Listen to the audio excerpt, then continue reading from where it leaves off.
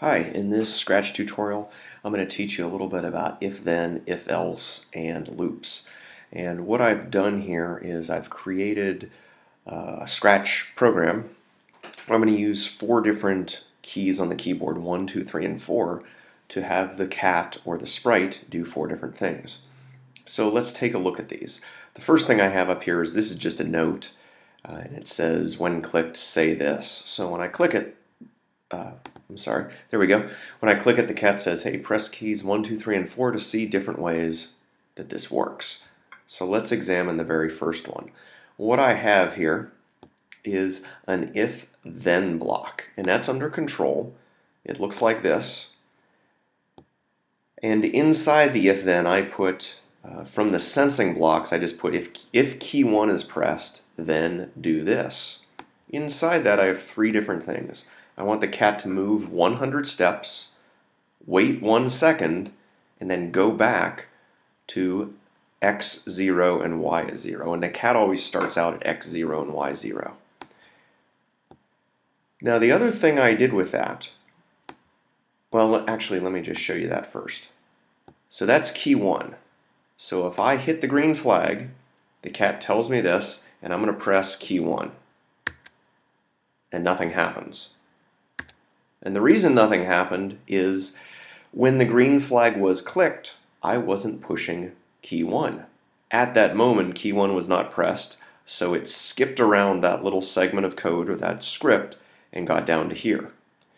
What I can do is I can put a forever loop there, or I can move all of this inside the forever loop and put it back.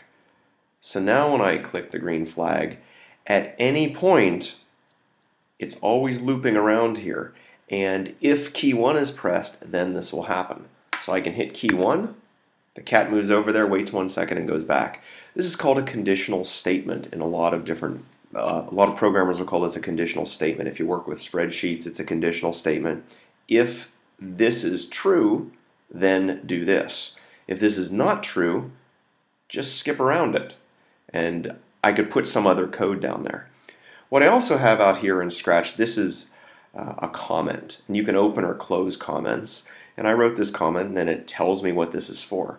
To do a comment in Scratch, you can just say add comment, and here's a comment. And you can attach it to a different block, and I could type on that if I wanted. Anyways, back to this.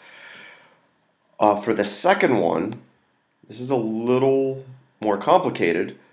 I started out with the same thing. I did a forever loop so that at any point once I click the green flag, if this condition is true, whatever's in there will happen.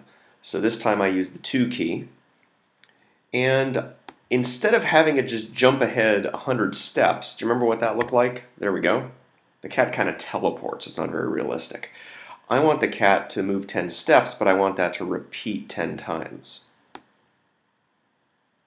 So I put that in there.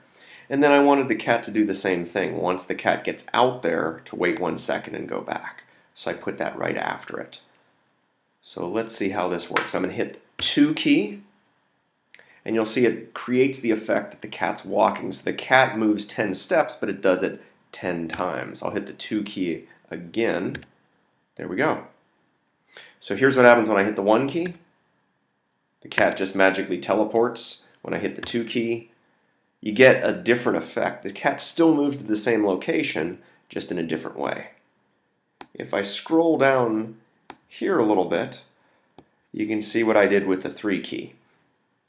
So with the 3 key, it says if the 3 key is pressed, then repeat something until. This is something we haven't done, and this is over here. The repeat until block looks like this. It'll repeat until a condition is true.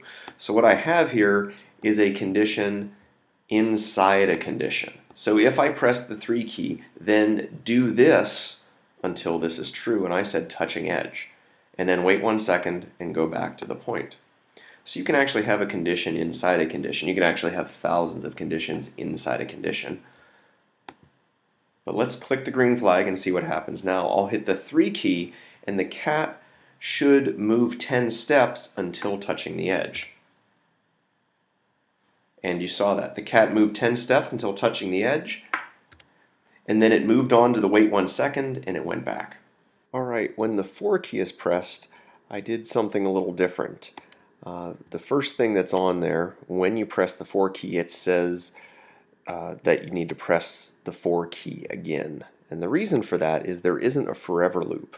I have a repeat until touching edge, and then once it touches the edge, it just goes back to 0, 0. And if you want to do it again, you could press the for key again. Inside of there is an if-else block, and you can find the if-else block right here under control. So if you press the for key, the sprite will move 10 steps forward. Otherwise, it'll move 5 steps backwards. So this kind of gives you an either-or situation. So let's take a look at what happens here.